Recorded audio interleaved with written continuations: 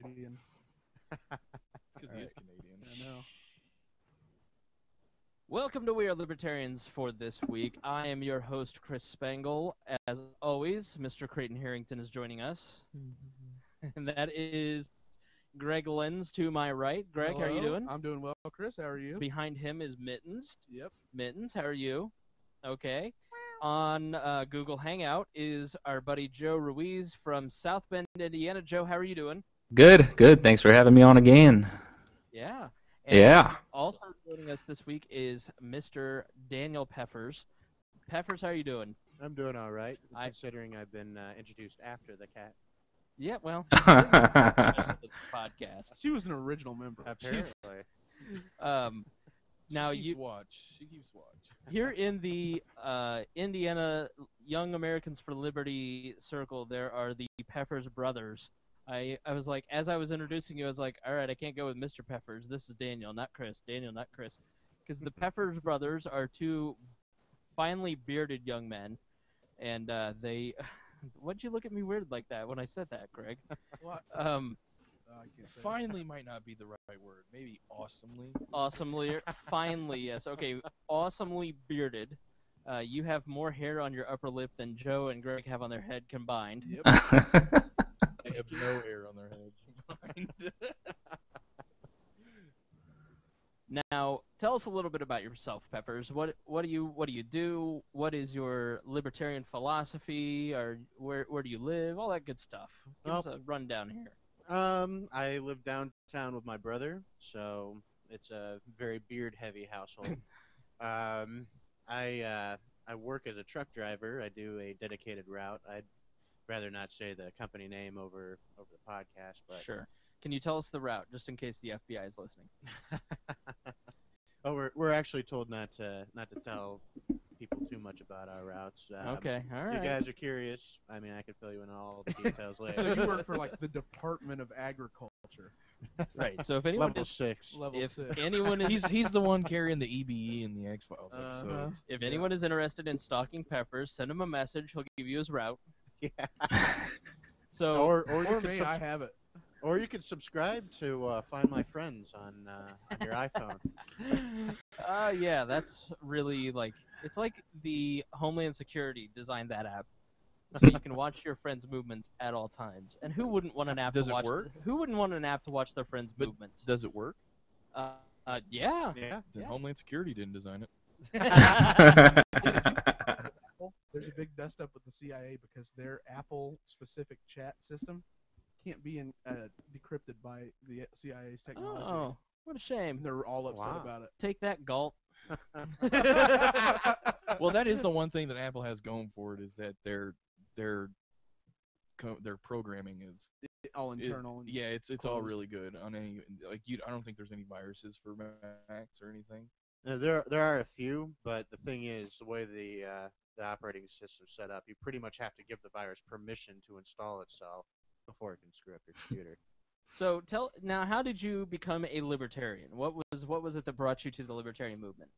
Well, it was kind of interesting. I started off as a ditto head because Duddle up, duddle up, duddle up, duddle yeah, up. Duddle up, duddle up. I don't even know what's going on. Rush Limbaugh. The three of us have listened to Rush Limbaugh for a long time. The apparently. all-knowing Maharishi. I actually painted El this Rushbo? microphone. I painted this microphone gold just before we started up. So, No, Peffers, no, he didn't.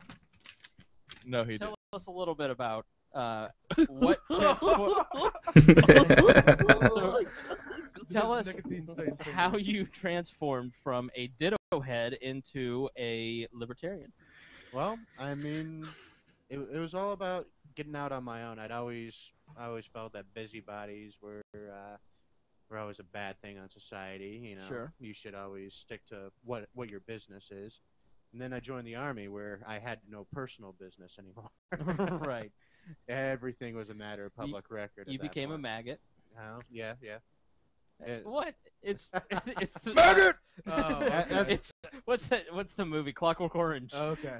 Today is Jesus' birthday. No, what are you talking about? Full Metal Jacket, right? Full Metal Jacket, same difference. You got That isn't even the only thing similar in those two movies is the director. Right. Well, The only thing that's the same. and the only way it makes sense is LSD. No, what?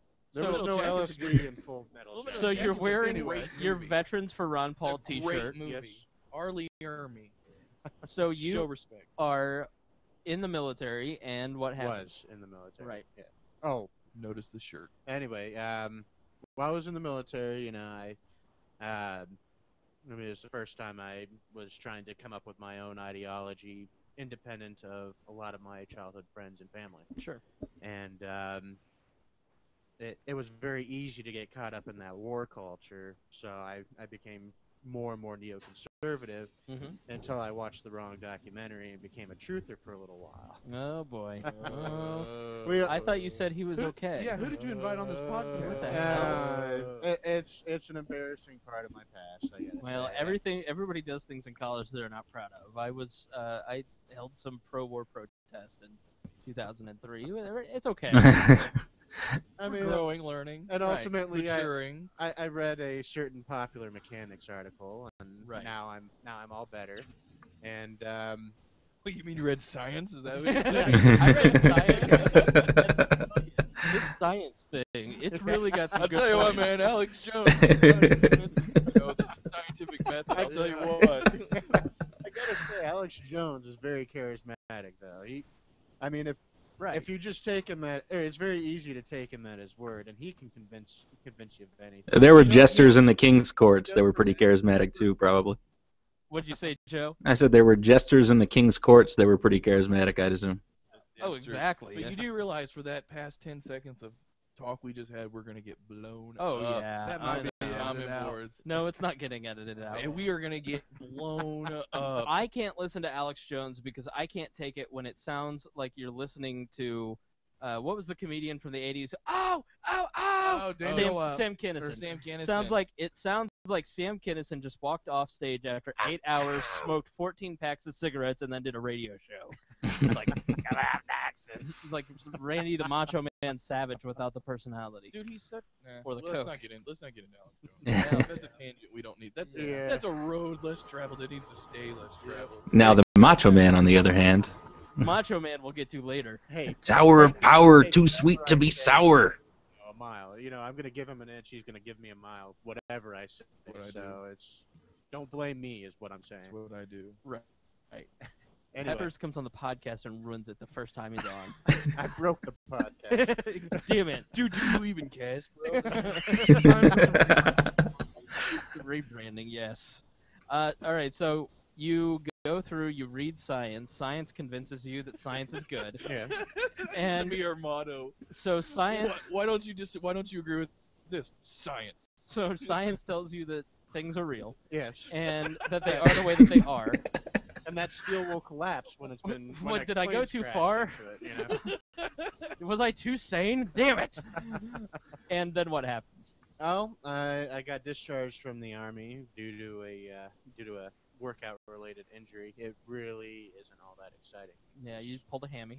No, it was actually a bulged disc in my back Oh. due to excessive lifting of weight and whatnot. You lifted, bro. That's so crazy. I can actually relate to that. I mean, it was like rucksacks and whatnot. Joe- You got to carry a 60-pound, 80-pound ruck and go march it for 10, 15 kilometers. So is a ruck a technical term for something really heavy? It's a rucksack is a specially designed backpack. Right, full of rocks. Joe, did you bulge something? A rock. Yeah. And Rand Paul wasn't even involved. But I was lifting weights in high school. I had actually signed up to be in the Army Reserves, and I was about a month away from basic when I was doing squats in the weight room during a weightlifting class in 12th grade, and I heard something pop. And I said, well, that didn't sound good, but it didn't hurt.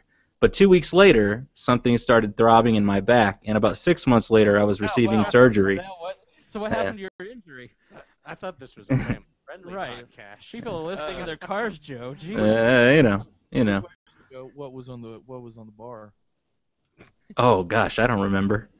If you were a real man, you'd remember, and you'd proudly announce that it was at least 113 pounds. Pounds on a squat bar. It was just the bar. That's just the bar. We got a Just kidding.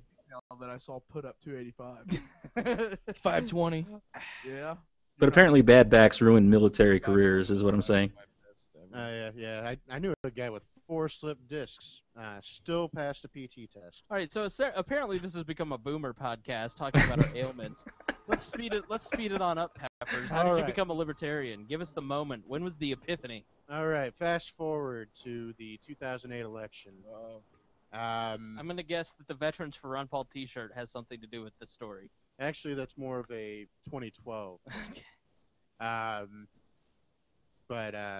Anyway, so I'm looking at John McCain, I'm looking at Hillary Clinton and Barack Obama, and I wasn't impressed. Right. So I remembered that I knew this libertarian guy a few years back that he wouldn't really talk much about his views, but it would come up in conversation from time to time.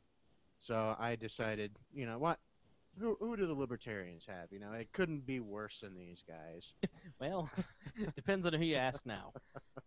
You picked a bad Yeah, year. You picked a I bad did year pick to a look at bad the year. LP's It game. could have been worse. Yeah. And then it was Bob Barr and Wayne Allen Root. Yeah. Oh no! It was the headphones. If you guys are cool, we'll keep Oh, moving yeah, on. we're As long as you can hear me, I'm good. I can. So you fall in love with Mr. Bob Barr. He convinces you that liberty burns bright in his heart and in yours. Yes. Well, I mean, there were a few small nuances about him that I really liked. And it must, mustache. Like the part that he hates gays and. well, I'm just kidding. That's not time. fair to all our Georgia friends. It's he reversed himself. Hey, by the way, in a totally unrelated manner, he announced that he's running for Congress this week as a Republican. Yep. When you start a sentence with "in a totally unrelated manner," that's how tangents start. Yeah. Okay, we're cutting off Chris. Right. Go ahead. It's the first time Creighton has ever cut me off. What's going on? It's a Twilight Zone. Usually I'm like, Creighton, stop talking. You're cut off. Put that No guitar jo- down. No I said jokes. no more. But I have to say, the LP, you know, they really coached him pretty well on the rhetoric, because I would see Bob Barr in interviews, and CNN, MSNBC, they were not softballing questions to him. They were asking him the most legitimate questions I've ever heard on, you know, broadcast television. And he would answer. The most important part was he would answer the question they asked. Right. And then he'd always have the free market solution for the question that they asked. And these are things that were very unintuitive to me at the time. And so he convinced me of the rhetoric. I voted for Bob Barr. I found out about a few things about Bob Barr after the election. It was like Ace Ventura when you woke up in the shower and you're like, I can't get Burn your clothes in a trash can. All right, so because Einhorn was a man. I'm in a very similar position as you. So let's start this first topic this week. And so from there, you fall in love with the libertarian philosophy, and then you join y'all. And yeah, eventually I became the anarcho-capitalist that you guys see before you. right.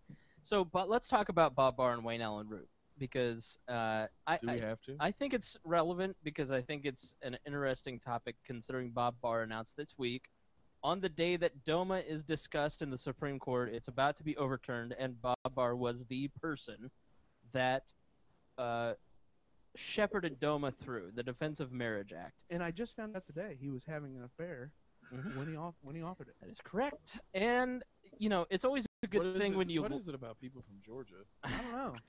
What is it about politicians? Georgia.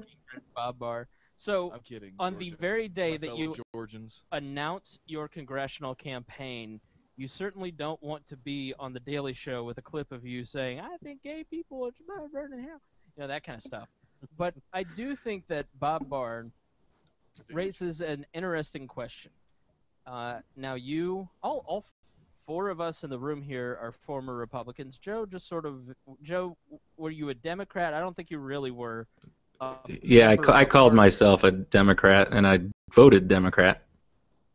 Okay, so the four of us are Republicans, and you're a former Democrat. I'd be be a bit careful about that present tense usage. Yeah. Sorry, did I use present tense? You did You use know, present some tense. of us in the room are Republicans. Yeah, I looking don't over at frown Craig upon Lenz. it. I'm not ashamed to say I vote Republican sometimes. Yeah, me neither. I am. I vote Libertarian all the time. I've always Every time. registered You ain't independent. cool. I like to be unless courted and You vote seduced. LP. I did vote for a Democrat in the last election because I'm I done. really hated the Republican, so I wanted to punish him. Now, at But what? isn't that supposed to be against the rules, man? No. Every hold on. time I've always brought up that argument, oh, we should do this because it's the worst guy, and like, oh, that's stupid. LP's better. Screw you, buddy. I'm right. So, at what point does a person become redeemed? Because I would argue that in Bob Barr's case, Bob Barr served on the LNC, which anyone who's familiar with the Libertarian National Committee knows that serving on the LNC is not a special treat. It is one of the worst things on the planet that you could possibly do. It is torture. It's like, How so? it Like, just is the worst. It just, the LNC is constant infighting. It's like, oh, it is basically. so it's like the Libertarian Party. It's basically the purgatory of politics. No, because the Libertarian Party at the grassroots level, if you're, we're in Johnson County, Indiana right now. Johnson County is having their county convention right now, electing leadership. They're going to go out and they're going to elect candidates and they're going to go out and do grassroots efforts and they're actually doing stuff. The LNC is the purgatory of the National Libertarian Movement. So they're because- Catholic? They go and they sit in a room and they argue about stuff and then they never do anything except churn money, usually for ballot access in states where you're never going to get ballot access. So it's like, yeah. When I think Yale's effective. And by the way, they're not affiliated with this podcast. Yes, not at all in any way, shape, or form. So At all. Bob Barr serves his time and says I like Libertarian how Hail I like how Marys. you phrased that. That's how much I would never want to be on the You LNC. served his time. He served his time He and did he his service penance. to the community. It's like Libertarian prison being on the LNC, and he comes out a better man and says, I want to run for president as a Libertarian. He consistently went across the nation, recanted his former beliefs like DOMA. Even to this day, when he is writing articles in the Atlanta Journal-Constipation, as Bortz calls it, says, he talks a lot about civil liberties. He talks about libertarian things. Isn't he big on drones? Like the drones were He- his big thing. Yeah, for a while? that's Yeah, the one thing he really kind of Remember fought reading against. that on his blog. Even Wayne Allen Root, who gets a lot of hate from libertarians, and I know that there are people on the podcast right now that are not big Wayne Allen Root fans, and I think Wayne is a columnist and an infotainer. Wayne likes to go out and give information as entertainment, and if you take him in that grain of salt and you say this guy is trying to be entertaining while talking about politics, then you can deal with a little bit better. But He's like Dennis Miller. all right, Yeah. and he was on the Andy Dean show. I heard him this week, which is a national podcast, and it was like, now you with this libertarian stuff, you always talk about civil liberties and drones are great, and Wayne's like, no, they're not. So even if they're not pure libertarians, these two guys carried the banner in 2008, and they had moved significantly from the Republican conservative ditto head mindset to a more libertarian front. They weren't pure enough, so eventually they get driven out and they go back to the Republican Party because of the infighting and the BS that we have talked about time and time again on this podcast.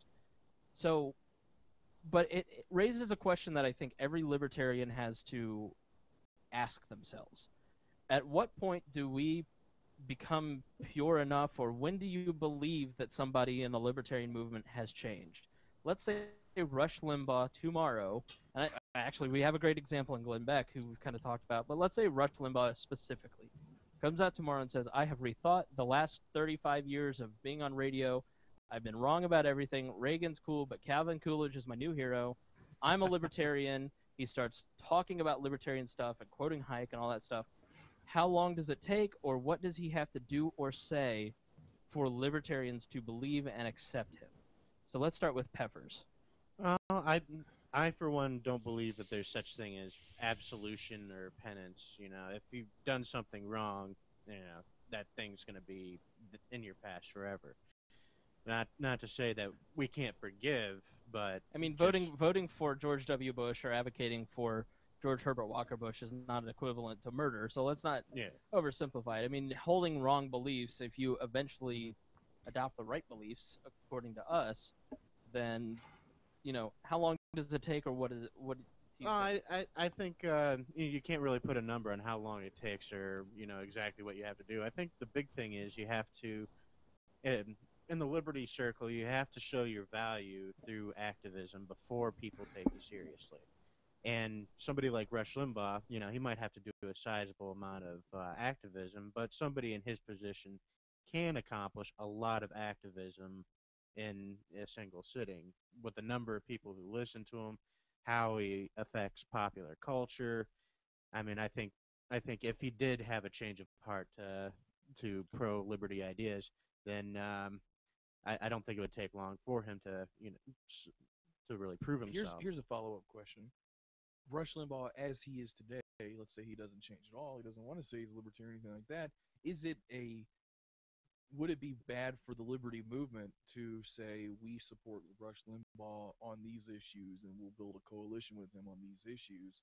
Or is the fact that he has been antagonistic to libertarians in the past, particularly on foreign policy, mean that we have to reject him in every way, shape, or form? Well, I think the great thing about libertarians is we have to do a lot of independent research. We have to read between the lines on everything. We have to do our own research. And I think that's really conditioned ourselves to really seek truth. And one consequence of that is we can respect people without respecting every single quality. Sure. Like we have various ideas from Thomas Jefferson that we do respect, and that's what we use him as a symbol of, and we don't necessarily use him as a symbol of pro-slavery, which he was. Let's ask Greg. Greg is the token Republican on the show. When will you be redeemed? I don't think that I'll ever be redeemed. But I don't think that I would ever be. Like I already vote Libertarian for candidates. I already support them. But I don't think that I could, in fact, be a party member, because the biggest issue I have is pragmatism. Sure. And so I am not a true believer. I in theory am on. I support the ideas you guys do. I stand right with you, but I am not one to stand firm when I can see a slight reduction in liberty if I think it's feasible. So if I could ever be considered a libertarian, I think it's going to be you guys are already. You guys have the momentum. Yeah, but you're somebody who, if you read the blog at wearelibertarians.com and you read your writings, you clearly have an understanding and are working towards probably a more anarcho-capitalist view. We'll get you eventually. Oh no, you have me in theory. Like I am there. Right. But I don't think people would want me because I would still, like, for instance, Rand Paul. I think that's going to be a huge litmus test. Sure. So now, what you're saying is you're trying to be wooed. No, I'm not trying to be rude. Okay. I will gladly join you guys, but I don't want to be ostracized when I support a Republican candidate. Right. So at what point can we, and then I'll ask you this, and then we'll ask Joe if Joe will answer the same question. At what point does a major figure in politics move from, what can they do or say to make libertarians accept them? Because unfortunately, that is the mindset, well, you have to do certain things to be accepted by libertarians, and maybe that's a discussion that we'll touch upon in just a second. But, Bob Barr never seemed to really gain acceptance. He was always, by a very vocal crowd of the Libertarian Party, rejected because of stuff he said and did in 1996. Well, it was 2008. It was 10 years later, and it still had not sorry wasn't good enough. Mm-hmm. So at what point can we take somebody's word that they have moved into the libertarian quadrant? When they formally change, in my opinion, when they formally change the party that they're with, when they actually identify. If you don't accept that, or the majority of libertarians don't accept that, you think that I'm not sincere in my efforts to actually join you guys. I can't do anything about that personally, but I would consider you a libertarian at that point. Sure. You repent. I guess it goes back to my Christian raising, that when you repent and you confess your sins, you're ready to go. Joe Ruiz, what are your thoughts? What does a figure that wants to, cater to the libertarian movement have to do or say to be credible? And do you find Bob Barr and Wayne Root and some of those guys credible? And why or why not? First of all, I wanted to go back and say quoting Hayek is not necessarily essential to being libertarian. Secondly, it's about actions and whether or not they match up with your words. I'm okay accepting somebody like who has been from another party saying that they're a libertarian if they genuinely seem to believe libertarian ideals. You got Bob Barr, you got Wayne Allen Root. Wayne Root was a conservative. I mean, his daughter, I don't know if it's her first name or her middle name, but is Reagan, named after Ronald Reagan. He was a Goldwater conservative. He called himself a libertarian, and he said in his book, The Conscience of a Libertarian, that he wrote that he was going to run and win the president of the United States in 2020 or something like that. Here's the thing. People didn't dismiss or not accept Bob Barr and Wayne Allen Root, in my opinion, because they weren't libertarian enough. They dismissed Bob Barr and Wayne Allen Root because they were Bob Barr and Wayne Allen Root. Gary Johnson was a Republican, right? And when he decided to come over to the LP, while he felt probably that he had to prove himself to some of the more purist libertarians and some right, I think everybody for the most part accepted him and embraced him during his campaign. And I thought he did a fantastic job because he was sincere, he was authentic, he was humble. You could tell that the man was more of a libertarian than some conservatives or Republicans turned libertarians who had run in the past. Yeah, I think that's a really good point. I mean, if you compare Bob Barr and Wayne Allen Root to Gary Johnson, Johnson has been a member of the Libertarian Party for a long time and was a Republican governor around the time Mitt Romney was governor, and maintained a libertarian presence. And actually, the reason he kind of became a prominent figure afterwards was his work in the pro-legalization movement with marijuana. And so he had always kind of held libertarian standards, but he was a much fresher case of leaving the Republican Party and joining the LP. You could make a much better case that he was doing it out of, saying, well, I need to further my political career, so I'm going to jump parties. And I don't mean that to sound bad because I love Gary Johnson. I thought he was a great candidate for us. At the time, I thought Bob Barr was a good candidate because I thought he went on CNN and he went on these major media outlets, and he presented the libertarian case well for us. He didn't to people within the party, and I'd say probably 30-40% of the membership just kind of left and stopped supporting the party. And to this day, you still have those arguments. So I think that's a really good point. I think if you look at Gary Johnson, Gary leaves the Republican Party and immediately joins the presidential race for the Libertarian Party. So, Greg, your thoughts? I think one thing though is don't forget. I mean, he did run in the Republican primary. He didn't win, but he did run in it. And then also, being a governor is a lot easier than being like in Bob Barr's position as the House of Representatives. Sure. You never have to vote on foreign policy issues; they can't come back to haunt you. So it's definitely a structural benefit. Now, I just have a real quick anecdote about Bob Barr, and I remember I met Walter Block at Purdue. I actually drove him back to his Libertarian hotel. status sealed. Yeah. Yeah, right. Block, and then you drop it on a Libertarian podcast that I was hanging out with Walter Block. Oh, yeah. Nailed it. He told me to call him Walter. Just call me Walter. Yes, sir. Yeah. Block Yeah, with my father. I've also driven Tom Woods to the airport, and my brother and I ambushed Ron Paul and got pictures with him. Could you imagine if these two jumped out of the bushes at you? Oh my god! We want a picture. If you want to connect with anybody who's connected with We Are Libertarians, go to wearelibertarians.com and go to the About page, and you'll see a link to Peffers' Facebook page, so you can connect with him and get a good look at this fine young man. I like to be connected with. So, and I meant fine in behavior. Anyway, all right, Creighton, did you have a finish your point? Yeah, I didn't just want to name drop. I also wanted to tell a quick anecdote. You should just stick with the name drop, man. Your libertarian credos are sealed now. He asked the group of us, why we were libertarians, and I mentioned my Bob Barr story, and he said, well, at least Bob Barr is good for something. Yeah, I met a lot of people who were brought into the Libertarian Party by Bob Barr because of his media work. So, Creighton, do you have any thoughts now that you're joining us here on the podcast? Because we have a brand new board, which we'll discuss in a few moments.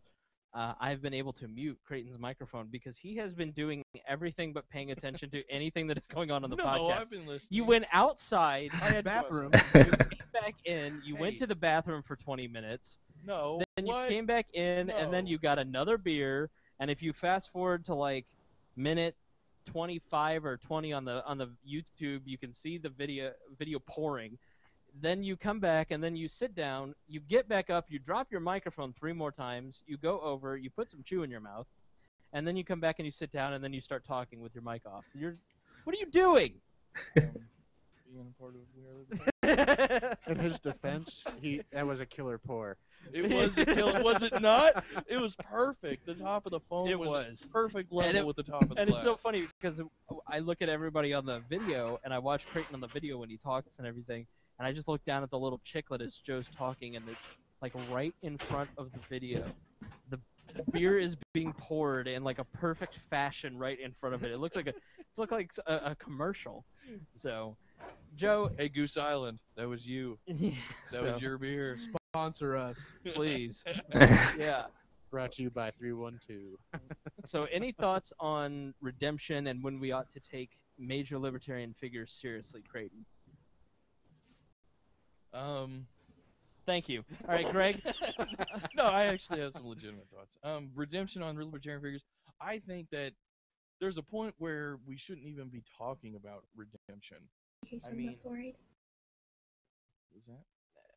Hello? Is Hello? that a kid? Joe, is that one of your kids? No, sorry. My wife had said something, and I had accidentally unmuted the microphone. Okay. Tell her Okay. we said hi. Well, anyway, I think that libertarians put a little bit too much emphasis on the whole redemption factor. I think there's a point where if somebody's good, I mean I've said this a million times. If somebody's good on 5 issues, then partner with them on those 5 issues. I mean, it's not like, oh, we got to call them a libertarian or something. It's just like, why we don't need to be throwing people. We don't need to be driving people away from the movement or away from helping us because they disagree with us on some issues, or they can't legitimately call themselves a libertarian by how we define it. I think that we need to stop being such a club and be more of a group of people who are willing to build coalitions with individuals on certain issues and certain things to help grow the movement. And just to source somebody who has a lot of weight in our circles, Ron Paul did this all the time. Mhm. I mean, look at Audit the Fed. He partnered with Bernie Sanders on Audit the Fed. Bernie Sanders is a freaking socialist. you Sure. know? I think you make a really good point, and I've set this question up in a specific way because that's the mindset that most people have. We have to try and force people into the libertarian box or force them out of the libertarian box. I think it's important for every person listening and every person who calls themselves a libertarian or a voluntarist or a minarchist or a constitutional Republican or an anarchist or an anarcho-capitalist, whatever you call yourself, understand the meaning of the words, understand the principles of what you call yourself, and stand on those principles and find where you have common ground with other people. But you don't have to try and force people into your box, and if they don't agree with you on stuff, you don't have to try and force them out because, honestly, that just wears me out. I just can't, when it comes to libertarians at this point, after 5-6 years of consistent daily contact, are you pure enough? Did you score high enough on the quiz? It's like, bro, calm down, all right? Peffers. One thought I'd like to bring up is, as an anarcho-capitalist, I don't really judge people on their purity per se. I just see everybody as future anarcho-capitalists. So Right. I'm gonna write about it a little bit either later on next week. Greg, I will say, Greg is going down the rabbit hole. Well, no, Oh, yeah. I'm totally First- practical. First, how many Rothbard books have you read? sadly, I'm behind on my reading. I'm a very slow reader, but I Oh. have a Audible.com subscription. Hey. Clearly. And I and just statist. finished Friedrich Bastiat's The Law, which makes a pretty effective argument for minarchism, but I don't believe in the monopoly of force. How many great books on Audible.com are there for libertarians? There are a bunch. Like Thomas Woods has his whole collection on there. Peter Schiff has his whole collection on there. Walter Block only has one or two, but So, tell you what, everybody who's listening, you hear it at the beginning of the show. If you want a free copy of any of these books, you go to our website, wearelibertarians.com, look on the sliding banner at the top, you'll see the Audible logo, click on it, sign up, you get a free audiobook, you get a month free of audible.com, and then you're off to the races. You can get a free audiobook copy of anything that he just said, courtesy of We Are Libertarians. It helps us out, and it helps us fund the big plans that we're going to talk about a little later in the podcast. And that is our version of an obscene profit center. Yeah, obscene. It's obscene how few of you have taken us up on that offer. And if I may go over a few of the features that haven't been mentioned, one of the things is when you sign up on a subscription basis, you get a credit every month. But if you buy books on top of those credits that you get, it's 30% off for members. And then on top of that, you can choose to get a subscription from either the Wall Street Journal or the New York Times. And so you can sit and have the Wall Street Journal read to you. Yeah, I get the New York Times audio podcast sent to me every morning on my iPhone. I get to listen to it. It's really, really cool. So you guys can go down the rabbit hole while you're driving. Exactly. And I do a lot of driving. He does. Yeah. So, Greg. Oh, what did you want me to Yeah, what was respond your point? Oh, no, I was just going to say... I didn't mean to say it like that. I was like, gonna say- what is your point, bitch? I was going to say, Radio in regards to purity, I mean, I may be a scumbag Republican, but I was reading Hoppes' critique of Marx before I Wow. came over tonight, so Wow. I think that may be a litmus test. So If not only at are you a least- new libertarian, you're also a virgin. Yes, I was. So Hoppe took it. Did you read Nerd Moment for a minute? Did you read the praxeological one? I did. Isn't it mind blowing? I'm using it for something I'm going to write later probably next week as sort of a political philosophy that's impervious for libertarians. Dude, no, he tries that. I know. He tries that. I don't know if he I succeeded. think you missed on something. Yeah. That's what I want to add. I don't think he succeeded, but the epistemology one, Yeah. freaking mind blowing, man. All right, well, now that we've lost every listener... I was going to say they're all saying, "What are they talking about?" You even lost me. Hey, anyone who knows what we're talking about, Hans Hermann Hoppe, and the essay is called "On Praxeology and the Praxeological Foundations of Epistemology," which sounds fancy, but the long and short of it is he explains how, you can use reason to say something that is true about reality outside of your mind, and it's irrefutable. Mm-hmm. So that sounds fancy, but I mean it really it sounds like really esoteric and stuff. But if you really get into the essay, it is Perfect sense. it makes so much sense, and it's unbelievably mind blowing. Mhm. I mean, this for philosophy majors who may listen to the podcast, Immanuel Kant made this distinction between the a priori and the a posteriori, which is essentially saying he made a distinction between things that make sense in your head because they're based upon reason alone, and then things that make sense in reality because they're based on observations. Mm-hmm. And he said that he was never able to bridge the gap between the two to say there was a way to say anything true about the world outside of your mind using logic that starts in your head. So the logical versus the empirical. Yeah, Hoppe does. He actually manages to bridge that gap in this essay, and it's unbelievable. It is. It really is. Even as a dirty Republican, it is unbelievable. And if you want an easier read and you're newer to the liberty movement, I would suggest Defending the Undefendable. by yeah, Walter Walter Block, Block. which That if book you is go fun. to audibletrial.com You can get /WAL. Once again, that is www.audibletrial.com/WAL. You can get, what is it?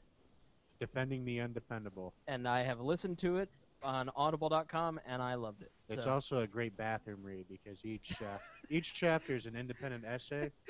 So if you set it down for several weeks and then pick it back up, you're not lost. Or if you have IBS and spend a lot of time in there. Basically, the gist of the book is that Walter Block takes a different view of those who we trolls. find. To tell you the truth, he trolls. The whole book is him Right. trolling. Him trolling. His So- first chapter's on prostitution, so Right. he's not shying. So, all right, let's get into a different topic. Let's talk about media and the news, because frankly, if you follow the news, this has been like, I don't know if maybe it's a post-Easter slump, but there is like nothing really in the news other than Korea, which like really, we're gonna say them. So there is not much going on in the news. So we wanted to have a discussion this week about new media versus old media. What are some things that you do to what are some news sources that you read? What are people that you like to read on a daily basis that kind of fill you in? Just to throw it out there to listeners who want to know more about libertarianism. Let's start with what you read and how you read it. And My then we'll favorite talk is about- wearelibertarians.com. That's my favorite. That's my homepage, and it should be yours too. We Are So Libertarians is my homeboy. you, Greg, are Mr. Smarty Pants here on the podcast when it comes to current events, and Creighton is Mr. Smarty Pants philosophy. And so, what? Still, dude, you glazed over all last week on gay marriage, but then somebody mentions Hans Hermann Hopkins, you would go crazy. You're like, here, I have a 20-minute soliloquy on the undefendable of the praxeologically. That was beautiful, Smith. It was. That was beautiful. Not pure out. All right, well, screw you guys. The real question is, when has Chris Spangle redeemed himself for the Libertarian Party? Exactly. Oh, I'm still waiting for James Neese to come back on so we can continue our debate over mutualism. Oh, we have to have Neese on because Neese is. If you haven't heard James Neese in a while, he is quite the character. He is basically like Thug if you life, bro.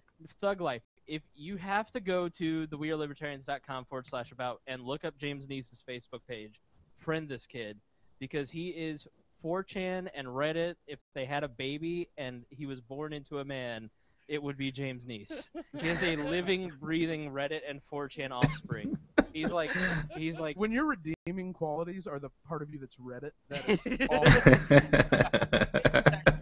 smart, and you can Yeah, talk to him it about is.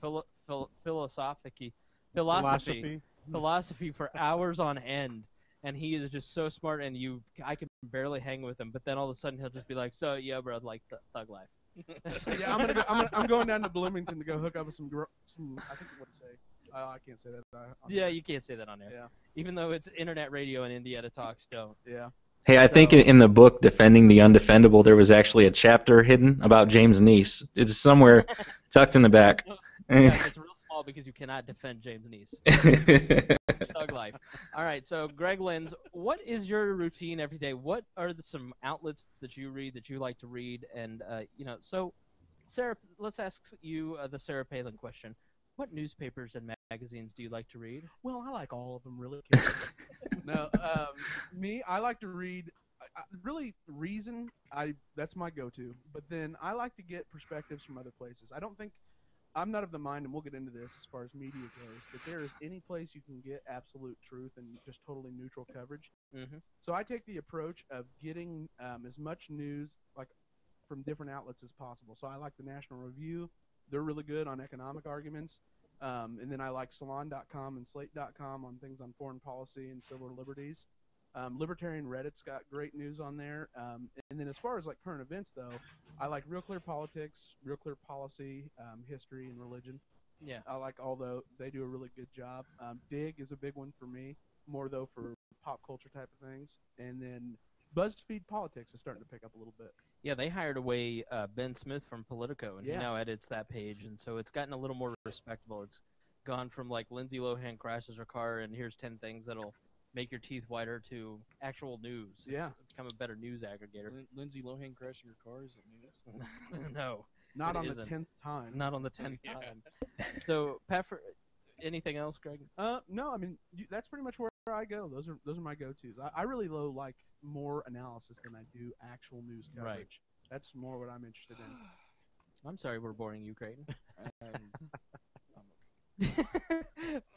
Peffers, what do you read on a daily basis? Well, I mean, Greg's answer is pretty good, so it's a tough act to follow. Right. I read all of them. Is that what you're saying? That was the Peffers version of Sarah Palin saying, "I don't read anything." I've got an answer. It's just not as good.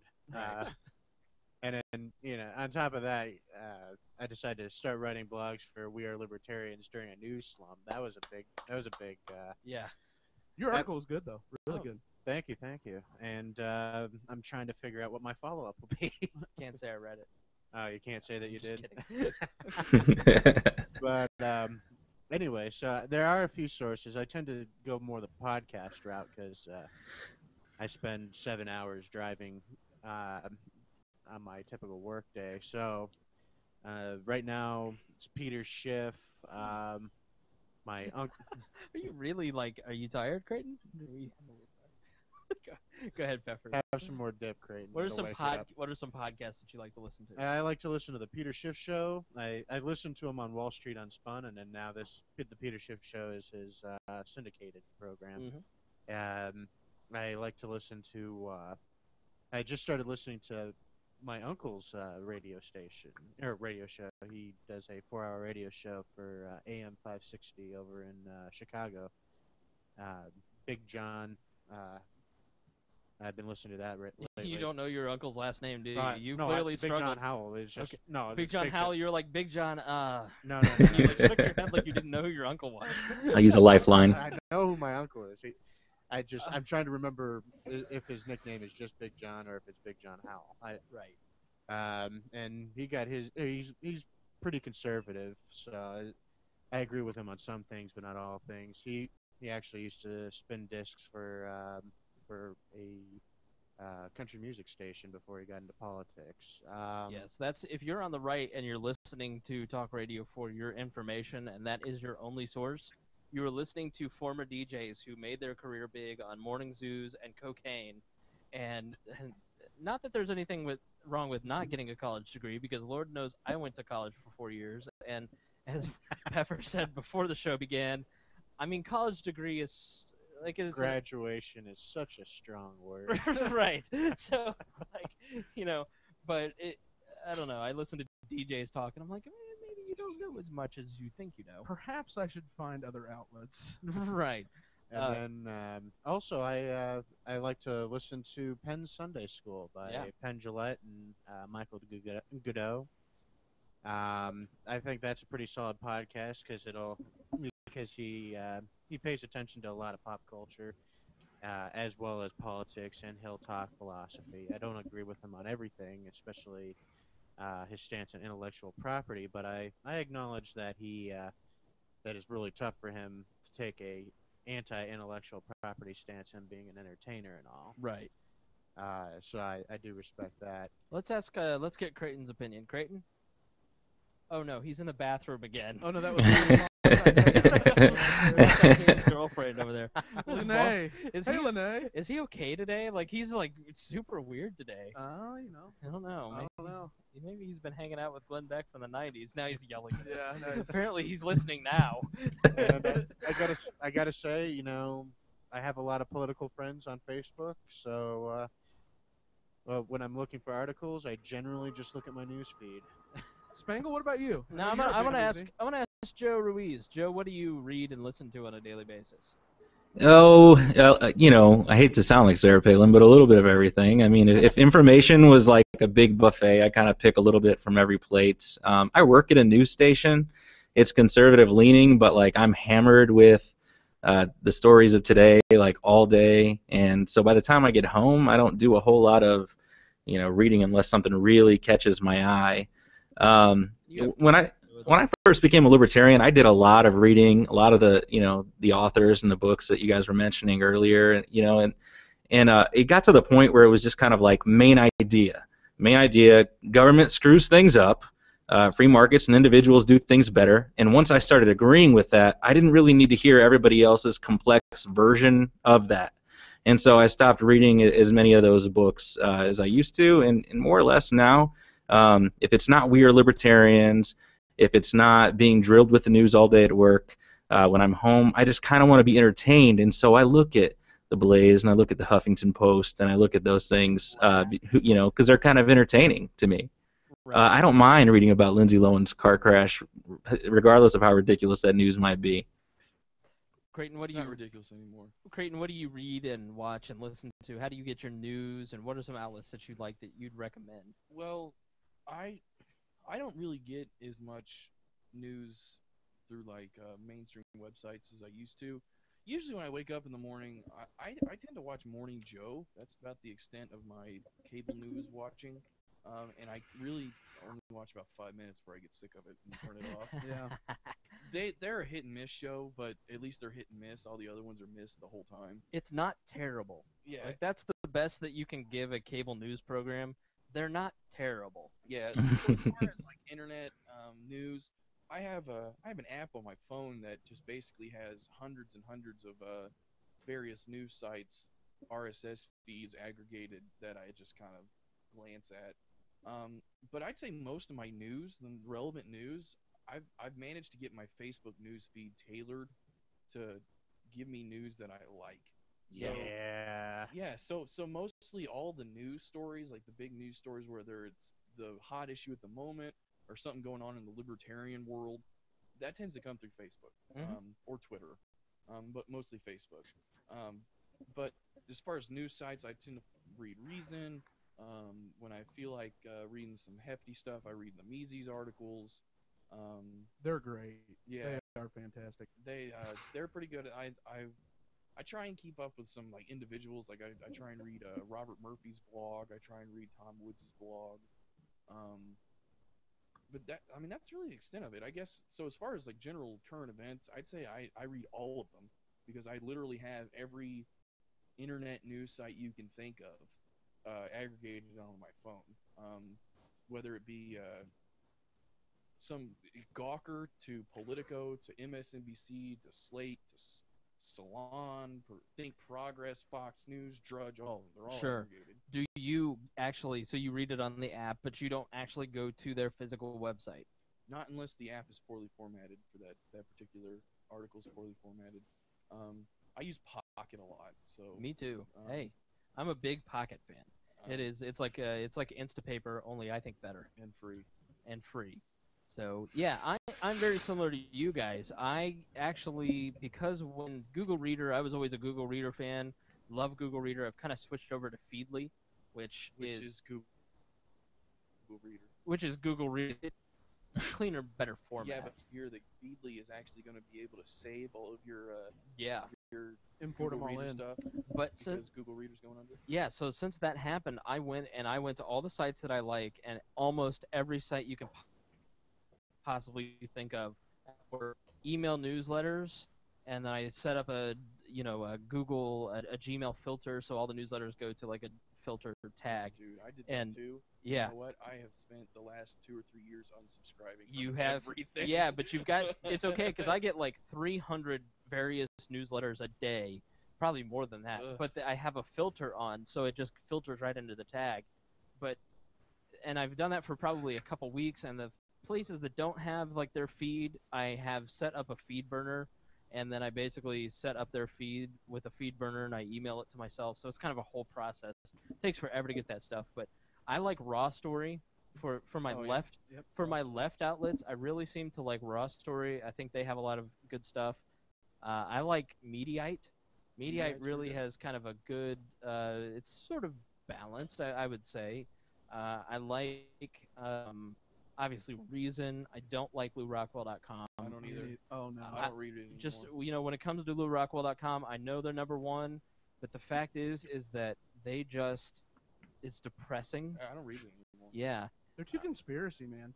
Right. They really are. They weren't always like that. No, Lou Rockwell's not like They that. used to post like that was kind of what Mises is. They would post your articles over history and economics and stuff. And they would legitimate article original for the site, and then they'd post your like how do you here's dieting tips, stupid stuff. And it's degenerated into just a bunch of conspiracy crap. Yeah, it's just tailored to a very specific sect of libertarians now, and it's just not. It's not my bag. I think Thomas Knapp, it's Napster, KNAPPSTER.com. He has an email newsletter that I think is pretty decent. On the right, I think the Blaze does an okay job. Just push Mittens off. Mittens is trying to cuddle with Greg and Peffers simultaneously. My slutty cat. I don't want to touch Mittens because I have cat allergies. Oh, so okay, well, I'm sorry. Mittens finally killed a man. I knew it was only a matter of time. So That's the only one you know. You don't read National Review at all? I do. I get the corner. I'll look at it. I like Jonah Goldberg, but I don't. I actually have a free subscription to National Review. Yeah. For being in school. I will not read the Weekly Standard. I've put my foot down. Anything that the Weekly Standard says, Bill Crystal is just too. Moronic. I like Fred Barnes, but I refuse to read anything they put out because Bill Crystal is an idiot. Town Hall, Red State aren't even worth pulling up anymore. No. Yeah, see, there's some on the right that, I don't understand how they're so popular. It's like all the same crap over and over and over. Is not any good. Right. Michelle Malkin. World News Daily, Newsmax, all that kind of stuff. Oh yeah, those are just. I get their info in my email box, but you know what? None of it is ever really the stuff that I find worthwhile. Is I really like Foreign Policy. I think Foreign Policy puts out some good stuff. It's pretty intense though. I mean, you're talking about a minimum of 2.5 pages per. Sure. I mean, it's a commitment to go through foreign policy articles. Yeah, I scan stuff, but they link. They do a lot of linking. Mm-hmm. When it comes to, I like the CNN Radio News podcast. I think it's pretty decent at the end of the day. Coffee and Markets is a podcast that they're fairly libertarian leaning, and Breitbart, that's one. Breitbart, Daily Beast, I'm just throwing out names. Daily Beast. The Daily Beast has a couple really good. The Atlantic. I think The Atlantic is probably my favorite. The Wire. I think that's probably my favorite I mean, it's probably left, but it's kind of. Oh, it definitely is. Hot Air. Yeah. Politico, National Journal. I think what we're identifying is funny because I think it's so true that there hasn't been any strong thought leadership from the GOP in a very long time. Sure. And you see that based on the quality of the sites that are out there. Right. Yeah. You look at the left sites versus the right sites versus the libertarian sites. You look at just there is a site called I think it's Liberty 301. It is a great site. Daniel J. Mitchell from the Cato Institute usually has really strong articles. You've got all the Mises guys like Jeffrey Tucker. They put out great stuff. United Liberty is a great blog. These are. Then you've got Reason and Cato and and We Are Libertarians is what we're trying to give you daily commentary, daily links to the stuff that we like on Twitter and on our website. Just in our paper. Our paper, yes. No one said the Daily Libertarian. No, but I said, but we're getting ready to talk about us because the podcast always must circle back to us. What it comes down to is, as we had this conversation, very few of us mentioned right-leaning sites. It's Drudge. That's it. Drudge. And he doesn't make content. With the stuff that we find interesting, like The Atlantic, like Raw Story, Mediaite, probably lean more left than anything. The Blaze is not bad, but it always you can see the agenda clear as day that they're trying to push. I probably am breaking the mold here by listening to a little bit more right-leaning stuff. Sure. I mean, I listen to talk radio. I listen to Rush. I listen to Glenn Beck. Yeah, I listen to talk radio in the mornings and stuff usually. So I get some stuff from there, but that's not so much news as it is. I think the big point here, though, is like when we first got into the Liberty movement, you had to do a lot of independent research. You had to listen to a lot of poorly tailored, or you had to read, watch, or listen to poorly tailored sources to try to get this. Most philosophy. libertarian news sites are just awful. So, but that's changing. It's coming around. It's easier to find these books. It's easier to find these news sites, and WeAreLibertarians.com is doing a lot to bridge that gap. Yeah. Plug. All right, you're hired. I like it. Yeah, look at you. Your salary is $0. I was listening. I laughed my behind off because I was listening to America Now with Andy Dean. It's on podcast. It's a syndicated radio show. And Wayne Allen Root was on, so I wanted to check in with our old buddy Wayne just to hear what he was up to. And he was up to his normal old shenanigans. And Andy Dean goes, Wayne, 3 plugs a show maximum. Seriously, you've got to stop. And I about crashed my car. I laughed so hard. It was so funny. You know, and so check out some of these sources. Maybe they'll help you. You know, especially Off the Air. Off the Air is a podcast that our buddy Cody O'Connor does. LRN.FM has some really good shows. If you go to wearelibertarians.com/links, or it's in the drop-down menu, or scroll to the footer on the front page, you'll find the pages there. Go to links. Got a lot of other libertarian sites linked, and other libertarian podcasts that you can listen to after you're done listening to this one. Speaking of news, Drumroll. Roger Ebert died. I know. That was probably the saddest thing. Let's take a moment to eulogize Mr. Roger Ebert. Roger Ebert. You know, I like movies. I know that's like the movies. majority of your analysis. And Roger Ebert, he always had a good knack for good stories. I mean, he was a miss sometimes. I always recommend. I think he gave Knowing 2 thumbs up. I would always recommend that if you listen to a podcast and you like this show and you want to jump back to a previous one of our podcasts, go back to episode 16. That's probably the best show that we have done up to like the new season. It was the one where our buddy Goose came on, your friend from the military. Goose. And basically Creighton spent the whole episode saying, so, like, is it like being in A Few Good Men? And like everything was a movie reference. No, but Roger Ebert, man, he was a good guy. He had some good taste in flicks. And I think Roger Ebert is a great example of experiencing the joy of life in the face of incredible tragedy. Here's a guy, and it makes me so depressed every time I go through a Steak and Shake, where it's quoting like how Steak and Shake is his favorite restaurant, but the guy hasn't been able to eat for 5 years because he lost his whole jaw to cancer. And here is a person who used Twitter and writing and didn't lose a moment of joy. He was so excited just to be alive and to take joy and pride in the work that he was doing, and just immersed himself into social media, and that became a great outlet for him. Even despite the fact that he had tremendous issues with not having a jaw. Did you ever watch at the movies with Siskel and Ebert? Barely. I mean, I was a kid. I never watched a ton of it, but after the whole I got older, I started watching some old stuff. Man, that was pretty cool. It was just 2 dudes talking about the movies. Yeah, it was on Channel 10, right? WGN. I don't remember. On Sundays. But yeah. It was right before Meet the Press. They would just talk about the movies, and it was pretty cool. I remember there was a parody on the old show, The Critic. Yeah, it stinks. There's a guy here locally named Matt Sosi. He's my buddy. Matt Sosi is basically a living, breathing The Critic. I mean, if you've ever met, Does he sound like John awesome. Lovitz? Kind of. It's just hilarious. So let's get back to talking about us. Let's talk about what we're doing on We Are Libertarians, because if you listened to what we talked about, here's how we gather the news. We gather news. The 5 of us, if I can do quick math. I don't know. I think Greg gathers. I actually have you guys all set up, so anytime you tweet out an article, it comes directly into the paper. So here's what we do. We basically aggregate news through various sources. I do it through email. You do it through, how do you just go to their website? I use a combination of Google Reader. I was saying that Greg's the only one that keeps up on the news, and then he's the one who tells us what's going on. Right. On the podcast. We are libertarians.com. We do it. We tell you what to think, so you don't have to. Right. So we basically, none of us said we pick up a physical paper. No. None of us said we watch cable news. None of us said. I said. Well, you watched 5 minutes of cable news, so it didn't count. Don't ruin my point. Yeah. Don't ruin my point. Some of us listen to radio. Some of us are forced to because they work at talk radio stations. I listen to podcasts. You listen to podcasts. Greg, Joe, we all do. Not really. I listen to ours. Yeah.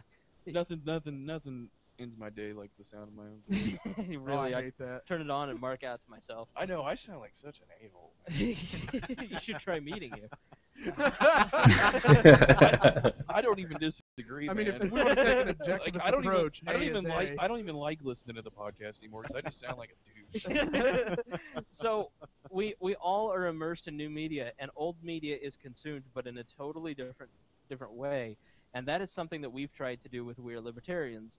So let's talk about the various individual properties. Let's start with our managing editor of WeareLibertarians.com. And why don't you talk about what we try to do on WeareLibertarians.com for all those who may not understand fully the stuff that we do just besides the podcast. We have a lot more people listening to the podcast than we have visiting the website and Facebook and the Twitter. So Pick it up, people. yeah, Joe, why don't you tell us a little bit about what we do? What is our philosophy on WeAreLibertarians.com? And for those watching on YouTube, Joe is apparently in like the Blair Witch Project or something now. Yeah, let me just Seriously, go to Shaker. YouTube and like go to the end and look at Joe. Like the light has gone from the room and now it's just Joe staring. It's Joe and his glasses. Yeah. Reflecting the computer screen. Paranormal 4. Yeah. So I'm actually kind of worried that the reflection from the computer screen at some point, like, there's going to be conspiracy theorists on our Facebook page, like, he looked like a reptilian or something crazy. No, but I think WeAreLibertarians.com is, I think it's libertarianism with a smile. I think that it is, there's many different. If you come across any group of libertarians and you talk to any one, you're going to get several different takes on libertarianism, even though it's grounded by like one general principle. There's still it's just kind of a mixed bag, and I think that WeAreLibertarians.com, through its articles, different commentaries, and also the podcast, does a really great job of being reflective of the libertarian culture, but it also does so in a way that's not really negative. It doesn't really impact people in a way that, oh, those libertarians just always talk about the problems and they don't talk about solutions, and some of the other things that get said about libertarians. I think that when you listen to the guys on the podcast, or you guys, or when you read some of the articles, I think that despite pointing out some of maybe the injustices that go on in our political system or in political thought, some of the things that are wrong, I think that you still generally find optimism that is maybe lacking elsewhere in the movement. And I think that's why so many people are, coming aboard and they're looking at WeAreLibertarians.com. I just think we do a really good job of representing sane, rational libertarian thought, whether it's party libertarian or little L libertarian or Greg Glenn's or whatever. We just do a great job with it. Yeah, I think one of the goals that we had done the podcast from March 8th, 2012 to the end of the year, and we did it through the election season, and it was just me, Creighton, and Galt, and it was a lot of fun, but it was always in the middle of the day. It was kind of rushed, and then I left the party, and it was an opportunity to kind of expand what we do. And we launched the site, and that's when we brought Joe and Greg on, and then started bringing on contributors shortly after, like Peffers and Phyllis Kozinski. Is that the end of our first season? Was when we took that hiatus? Pretty much, yeah. I mean, so we got to end the season on my long, drawn-out soliloquy. Yes, exactly. That will live forever. It's forever. And so, we did it, and it was just sort of us doing a podcast and just kind of talking, and then. When I left the LPIN, the Libertarian Party of Indiana, as their executive director, it was freeing because then I no longer had to represent. How ironic is that? Yeah. You left the Libertarian Party and it was liberating. Well, because here's the deal: when you work for a political party, when I had the position that I had, your beliefs and your positions take a backseat to the beliefs and the positions of the broad majority of the people that pay your salary, the membership. Essentially, and it's more along the lines of we pay you not to think about what you want to think about, but what represents everybody's interest. Nobody ever said that to me. And it wasn't implied. It just is a moral thing that I felt like ethically I needed to not really give out too much of my own opinions. Yeah. Ethics. I mean, you're a representative of a large group of people, and so when I Good left, quote about representatives. and so when a representative owes the people not only his industry but his judgment, and he betrays them if he surrenders either to their opinions. Boom, roasted. And so when I left the Libertarian Party of Indiana, I said, let's form a blog site because Creighton was blogging, I was blogging, Galt tried. But let's not get ahead of ourselves. Yeah. He was kind of blogging. He wrote 2 articles. We love you, buddy. I got my high point of my blogging career was a summary of every chapter of economics in one lesson. And that was about the extent of it. And so that summary of man, economy, and state still coming, people. Yeah. And so we decided to bring on Greg and Joe and then contributors because what we want We Are Libertarians, the website, to develop into, and it's led by Joe as our managing editor, is a one-stop shop for you. So if you want to get a weekly roundtable of what happened in the news, you listen to the podcast. If we keep up with you on Facebook and Twitter. We sort of goof off on Facebook more than anything on Twitter. We constantly all 4 or 5 of us tweet out articles that we find interesting that you can retweet and engage there, and we've grown the Twitter feed to like 10,000 people. Amazing. And Edward James Olmos, James Olmos, the actor, Yeah. followed us. Yeah. He is such a good actor, by the way, and I was geeked when I found out he was following us. He did a guest spot, like a story arc on Dexter, that was fantastic. Yeah, I don't know how he found us, but he's following us.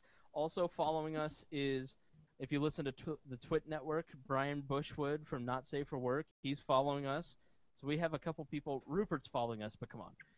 We're pals. Me and Rupert, so Rupert's a stand-up guy. yeah. So that's sort of the site, the goal for the site. What would you say we want to grow We Are Libertarians into, Joe? I would say that it would be bigger than some of those, even at some point, those news sites that people go to so often, like I named, like the Huffington Post or the Blaze, but something that's directed at liberty-oriented ideas, and somewhere where instead of going to those sites like I do and just picking out articles, reading them, and then knowing that I disagree with them, somewhere where people that agree with liberty ideas can go and agree with us. Sure, because I think when you go around to most libertarian sites, most of the design is dreadful, or the content is geared towards one specific type of libertarian, and we try to make it as broad as a broad spectrum of people. I mean, although, when is our website getting the facelift? We are in the process of rebuilding the look of the website, so it'll be totally different here in hopefully a couple months. So one feature that I would like to suggest that you guys add is there's external links. They should open into new tabs instead of redirecting your main window to these external That's just websites. basic HTML coding, man. What's the matter with you? Peffers, it's been nice having you on the show. Greg, you've been writing a lot, and you also write the Daily Libertarian. Tell us a little bit about what that is, what you do with it, and what is contained within it. Well, the Daily Libertarian, in my opinion, it's a WAL property. Like, that was the whole point of it when I started it. So I thought that, like they do, if you go to the libertarian sites, like the best one I've been to for aggregation is Top Libertarian Links. Yes. And everyone should, we forgot to mention it, go to toplibertarian.com. That is the best site to find basically anything libertarian, and I've been talking to him about launching a podcast section of that too.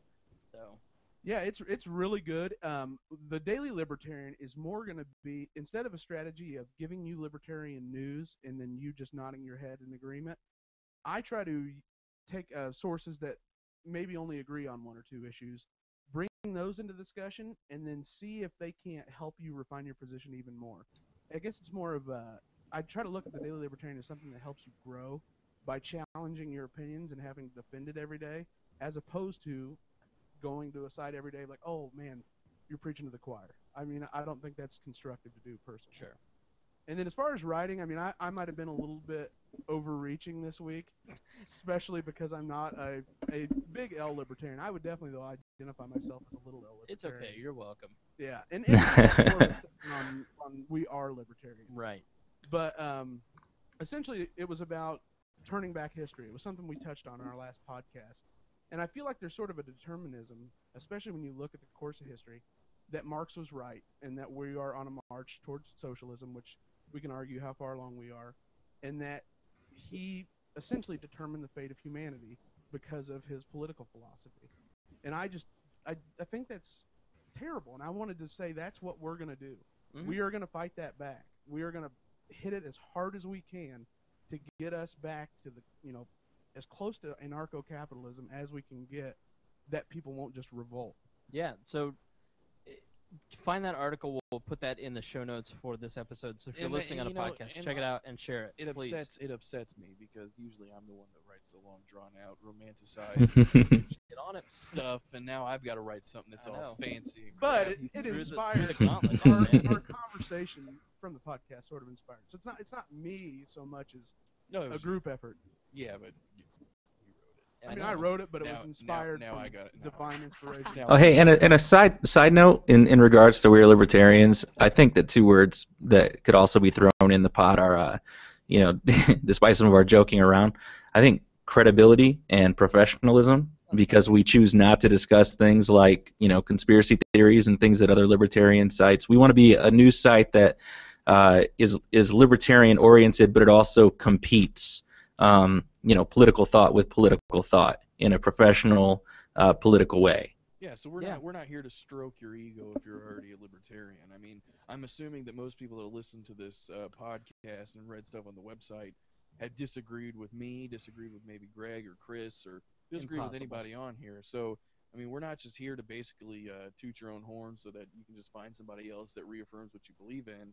Because if we did that, then I wouldn't have any fun, because I love making everybody mad. Yeah, I mean, that's like people in a couple episodes, like, they hated Maya. But that's why we wanted to have Maya on, is because a libertarian in the strain of Creighton does not get along with a libertarian in the strain of Maya. Both personality. Why do we have to, but I mean, come on the Rand Paul episode. It's almost like it was by design. So it's almost like conflict makes good radio. And if you're listening right now, I think Joe would agree. There's been a hollow thought leadership perspective on a lot of places, especially like within libertarianism, and that's what I'm researching right now, is all of it's from economists. And that is not the easiest thing to digest and put together a coherent political philosophy. And we've done it with millennials from Indiana. Mm-hmm. And that is really kind of what we've collected the network of about, and I invited somebody else to start contributing today. I mean, I'm constantly looking for, a group of people. So it kind of, you get more content that way, because if Creighton decides not to blog for 3 or 8 months, then you have several other people. So, hey, I'm not saying anything because I am just as bad when it comes to writing. But my last blog wasn't bad. It was great. Although it was over Rand Paul. It was over Rand Paul, yes. And Mr. Smith Goes to Washington. Oh, no, wasn't your last one, though, on economics, about the action axis and Mises? Or was that before Rand Paul? I bet if you went right now to wearelibertarians.com, you could find out. It was before, because that guy did a rebuttal that I still 3 have yet. plugs per show. Yeah, that's exactly right. I have still yet to rebut the guy's rebuttal. Which, if you're listening, guy, I have it. I just haven't written it yet. We have also tried to make an effort to bring on more ladies. You noticed Lynn was on the podcast. Lynn's writing. Oh yeah. Phyllis Klozinski writes. That's general, though. So that's something the libertarian movement needs to get on top of now. Hey, now. So now on to the podcast area, which is the area that I really enjoy the most. I enjoy kind of managing everybody and going, yeah, Greg, that looks good, and Joe, no, don't let that on the blog, please. And kind of managing everybody and saying, okay, here's where we're going. But my love is the podcast. I love radio. I'm a former radio guy. I listen to podcasts constantly. I have been carrying around our brand new board that, if you saw it on Twitter or Facebook, we had one of the co-hosts of the show, I don't know if they want outed or not, bought a brand new board, contributed it to it, and I've been carrying it around like Linus's blanket. I slept with it last night. I cuddled with it. Mrs. Spangle walked in and goes, "What the hell have you been spending your money on now?" Because she's like, "We're never going to have kids. We're never going to have a home because you just keep buying headphones and microphones. And how much did that cost?" I go, "I didn't buy it. Somebody else bought it." And you know what she said to me next? She goes, "What did you do?" I said, "I didn't do anything."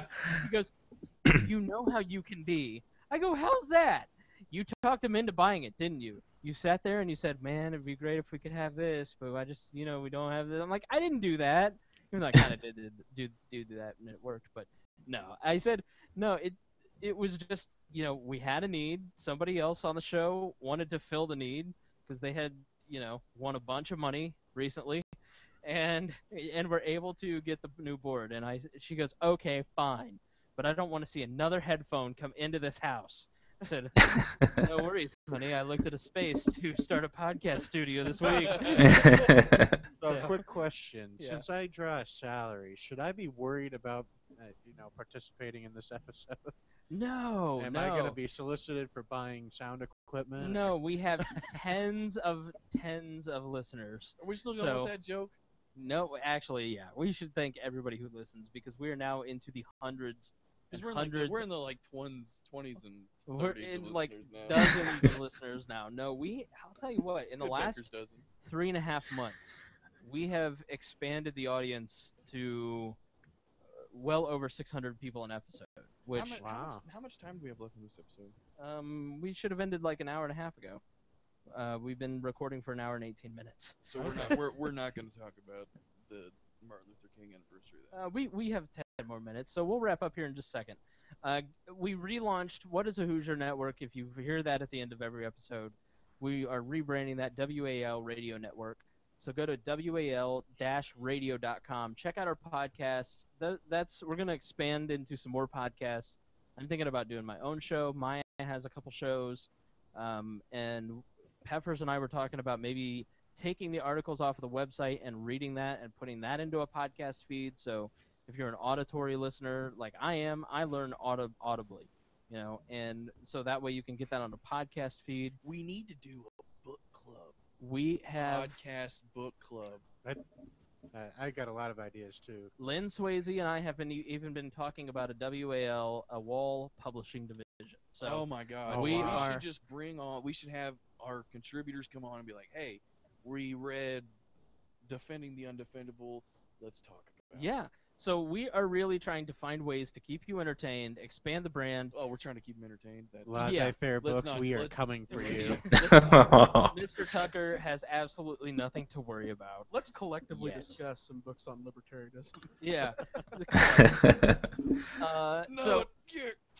If you have ever, I'm not going to ask, like, just because we do the podcast and we meet and we spend several hours a week doing this, I'm not going to beg for anything. See, that must be what my wife is talking about. Let's look at it this way.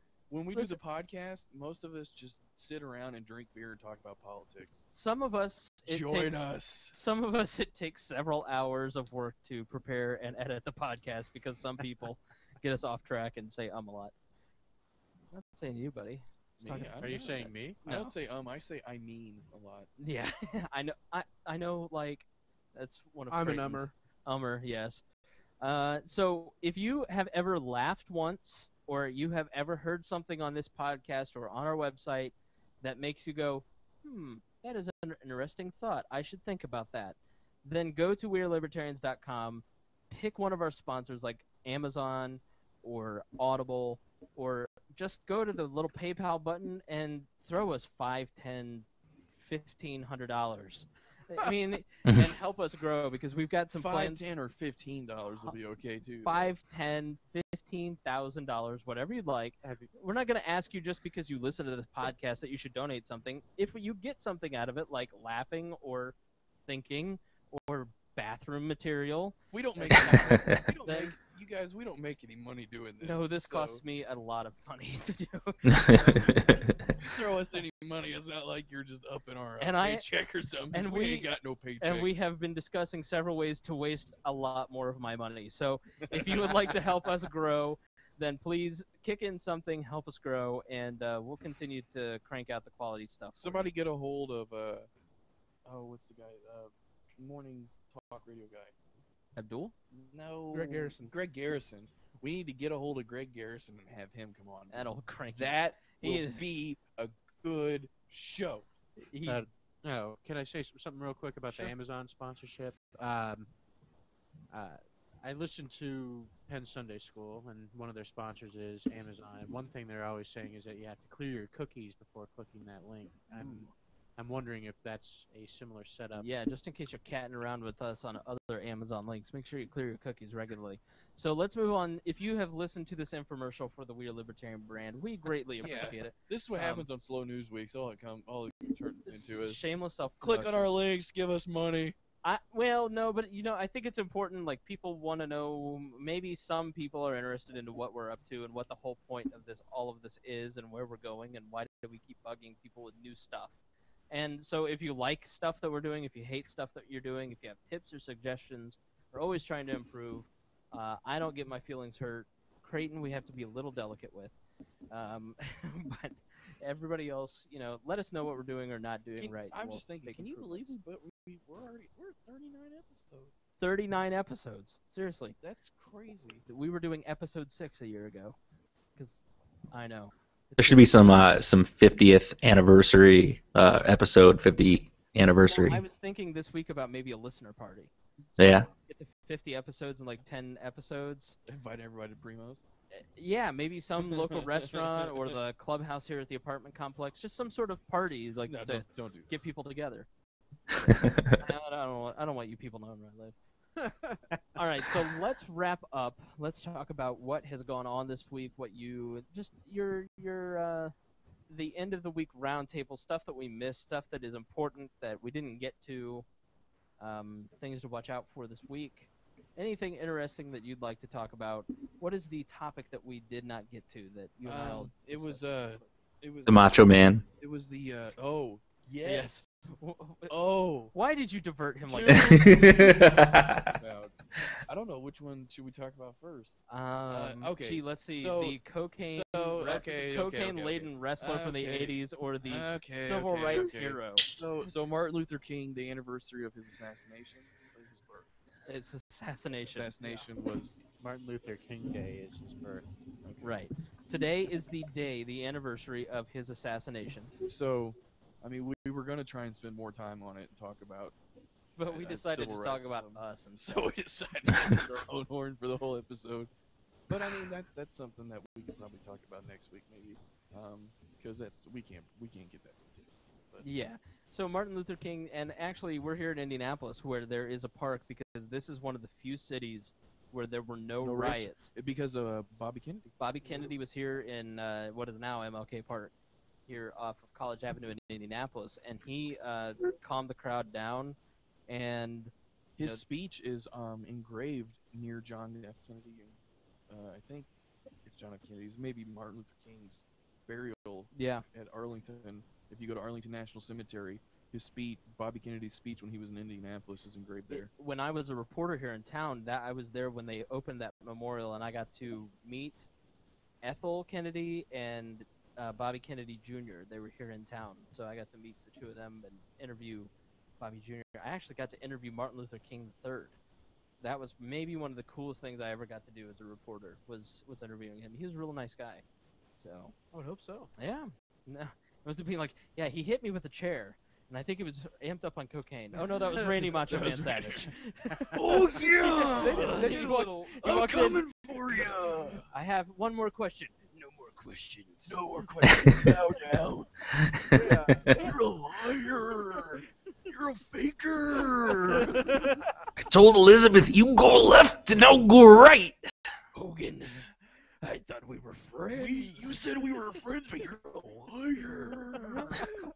I don't know why. I just ended up watching. I was like, I wonder what Macho Man is up to these days. I found out he died, and so I went on YouTube yesterday afternoon before I left work and looked up some Macho Man clips. No, I know what it was. It was Chappelle, and I was looking up cocaine's a hell of a drug because we were talking about the Chappelle show in our chat, and I saw cocaine-fueled Macho Man promo, and I was like, I cannot not click on a cocaine-fueled Macho Man promo. Yeah, I'm coming for you at WrestleMania 6, and you said you loved Elizabeth, but you were wrong. Oh, yeah. You know what I'm saying, man? Yeah. You said nothing would ever happen, and then Hogan. It was amazing. It was so funny Beautiful. looking at Daily Libertarian this morning because I hadn't edited anything out, and it was all news, and then 6 Randy Macho. I just started tweeting it out. Yeah, it was hilarious. Yeah, one of the people I follow on Twitter is Scott Hall, aka Razor Ramon. You guys remember him? Oh yeah, Yeah. the Razor's Edge. Yeah, and he posts old promos of himself all the time, like, yo man, Yeah. you want to mess with that bad guy? Yo, man. Have you seen him lately? He's not doing well at You know all. what? No, he's not. It's funny because me and my dad, when I was little, we would watch WWF every week. You know, we would always root for the Undertaker. Those were some good times, man. I know. They don't do WWF like they used to. Now No. it's like John Cena. In those videos, it was amazingly talented actors and entertainers and broadcasters. I don't know. I think Randy Macho standing Man in Savage front was of- literally on cocaine the whole time. Yeah, but here they are, these amazing entertainers. They're standing in front of a Glamour Shots backdrop. It looks like the thing that you used to have your grade school pictures in front of, the little gray screen. And it's just them and a camera talking into it. You know, what you gonna do, brother, when the world's largest arms wrap around? And like nobody does that anymore. It's just all I gotta be Yes. mad at you because the boss says so. right. We're in a feud, so I'm gonna be in a That's- feud with Those you. no, but those guys seriously did not like each other. Like Hogan, when he was on Bubba the Love Sponge all the time, would go on and he'd be like, "Yeah, brother, I didn't like Macho Man. He stole my cocaine all the time. He was always sneaking in and narking on me and taking my cocaine." I didn't think it was possible for fewer women to listen to this show, but I am positive. How If did, there were 2, it's at 1 now. how did we go from? I think with this conversation we lost every girl and we gained Jack Hunter. Like seriously, we go from like, and he was an inspiring leader. There was no riots. Bobby Kennedy. I got to meet Martin Luther King. Oh yeah! Just think about that for a second. We went from Bobby Kennedy to Randy Macho Man Savage in one sentence. Literally, the only thing they have in common is death. That is. If you ever get a chance, there was this little-known album that the WWF put out called WrestleMania: The Album, and they actually had wrestlers like semi-singing songs. I mean, like, Like every song was a different wrestler, and this is like back in Undertaker, Bret the Hitman Hart. right. I think the Dudley Boy, or no, the Nasty Boys. Rowdy Roddy Piper. Yeah, and the Macho Man Have you started seen- out his song with Or, the they- Tower of Power, too sweet to be sour, funky like a monkey. Oh yeah! There goes Ridiculous. the other female listener. You guys ever seen They Live with Rowdy Piper? No. Oh, that's such a good movie. You guys have to watch it. It's on Netflix. It's such a good flick. It's a Roddy Piper. Have you ever seen the episode of South Park where Kenny and Jimmy get in a fight? No. Yeah. Okay, so that whole fight is move for move, choreographed, perfectly replicated from a fight, and They Live between Roddy Piper and some actor that you know but you don't know his name. Right. Your demeanor has changed immensely since we started talking He's about like- wrestling. It's like you went into the bathroom and took a hit of something. It's like it's almost like he cares. yeah, It's like we're talking about Rand Paul again. yeah. All right, let's You guys are continue. haters. Let's continue I'm wrapping not. up. I'm on board. Peffers, He's my anything guy. that you'd like to say or plug, or this is your big moment to shine. This is my big moment to shine, huh? Right. Well, I'd like That's to what I listen to everybody listening to this to read my articles on WeAreLibertarians.com. Only 3 plugs an episode. That's true. Sorry. We're so beyond that. We're in like Wayne Root territory at this point. Yeah. 2 things I'd like to discuss real quick. One, North Korea. Everybody's trying to freak out about it. I Listen. think it's way overblown. Yeah, they don't want to do war. They don't want to do war. They don't want to do war. I don't think anyone's freaking out. Just based on my news feed, I don't think anyone in the world takes them seriously. Apparently, they except didn't him. see.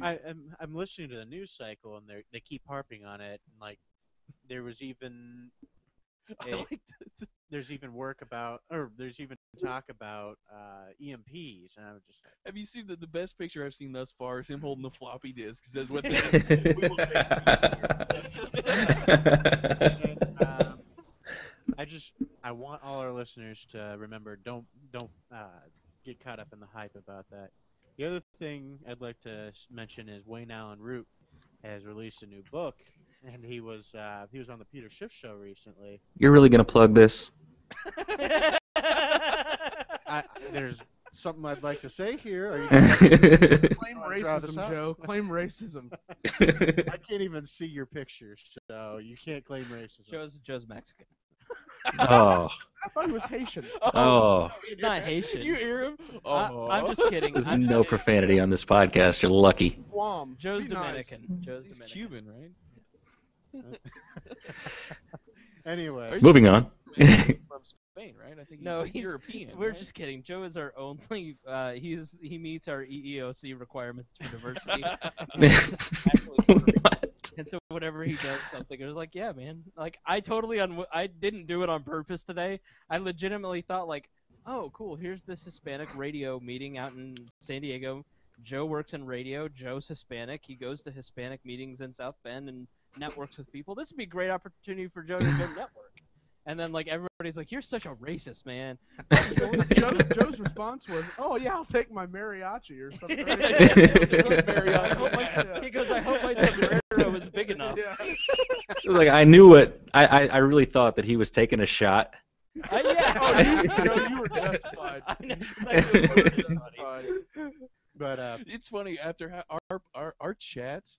Like, if we have any professionalism on the podcast or on the website, it is not a reflection of our chat. We prepare for the show. I wish we could do the best of the chats every Friday on the website, but we can't. There's no way we can get away with it. It's terrible. So Peffers, you were trying to save us from Save us from losing our ourselves. credibility. Yeah, by talking about Wayne Allen Root. Go ahead. Wayne Allen Root and his The Ultimate Obama Survival Guide. yeah, he was plugging it on the Peter Schiff show, and one of the things he mentioned that I thought was actually a pretty good idea. He homeschools all his kids because it's cheaper than private school, and what he does is he hires retired teachers to teach his kids. I thought that was a very novel solution, and it turns out apparently just hiring your own teachers is cheaper than contracting that out to a private school or even a public school for that matter. Hey, if you run the numbers. His daughter Dakota's in Harvard, as he mentions a lot. Yeah, So. I mean, I would too if I had a daughter in Harvard. you Yeah. know? Greg? Yeah, just three really, really quick things. First thing, I had tweeted out and put on Facebook, I believe. Yeah, it was really inappropriate, man. What? Oh, well, I'm still interested in this gay marriage thing, and I want to know. All right, Peffers, do you take this man to be? Well, we did share a love sheet, We did. That's not a love seat. That's a couch I can afford. You bought half a couch voluntarily. It's a love seat.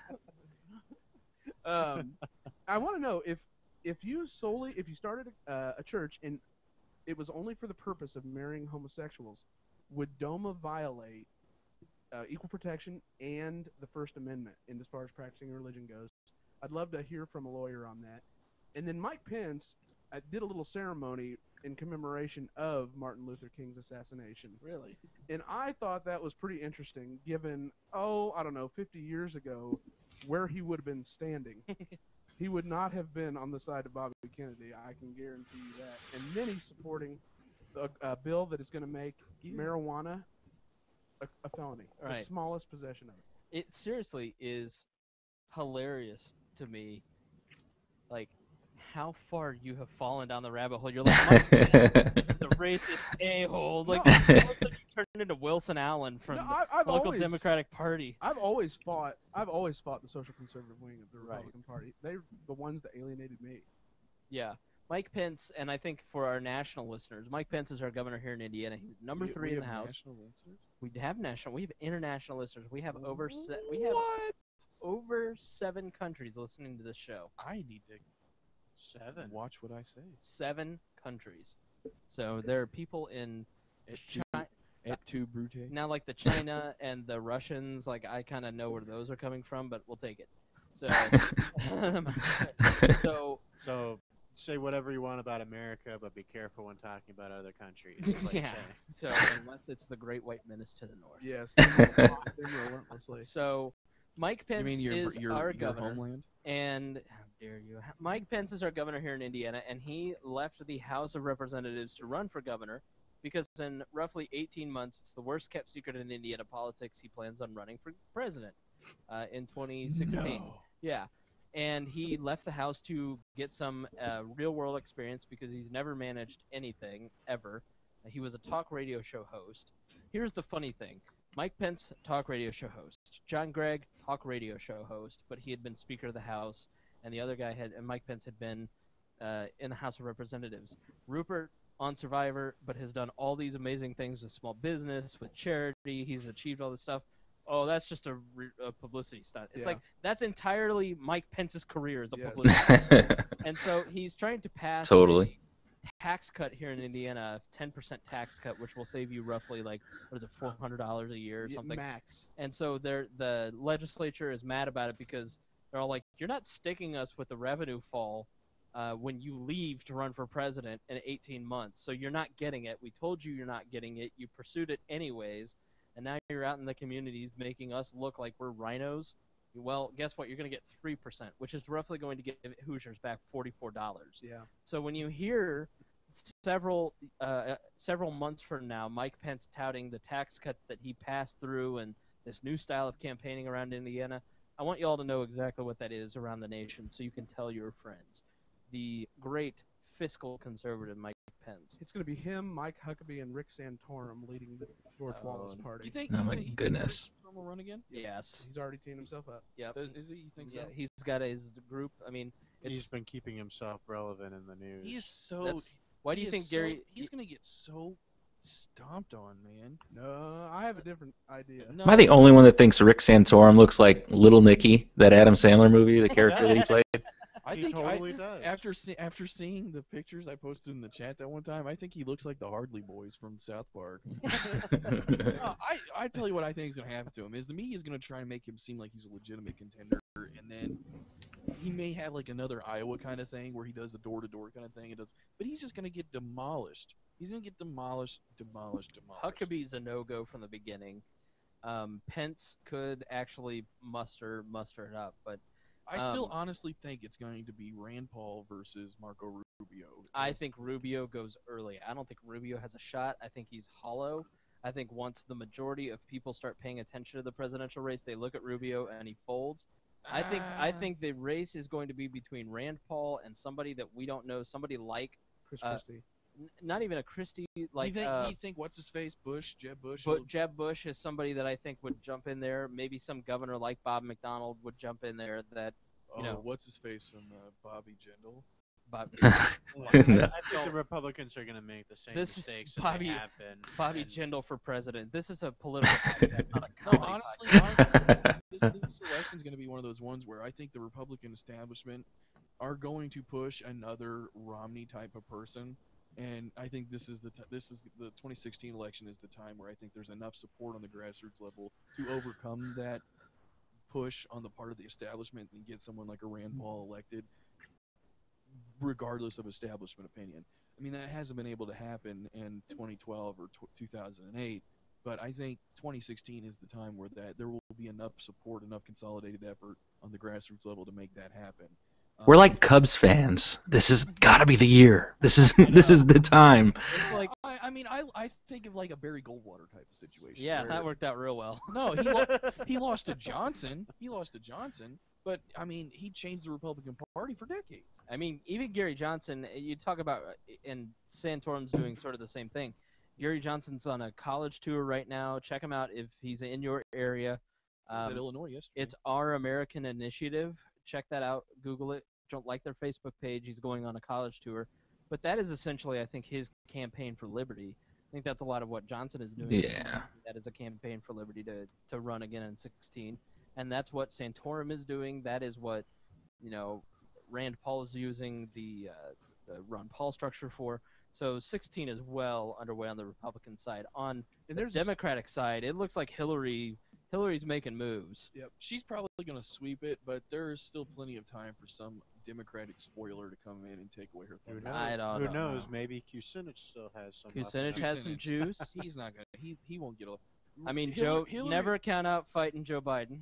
I don't think Biden. I'd say there will be some governor maybe from the Northeast that comes in and tries to be a spoiler, but at this point, I think Hillary's probably the shoe-in is the choice. I think after 2008, with the whole battle between Clinton and Obama, and how that they didn't lose, but it hurt them for a while. I don't think that they want that to happen again. I think the Democratic Party is more monolithic than people give them credit for.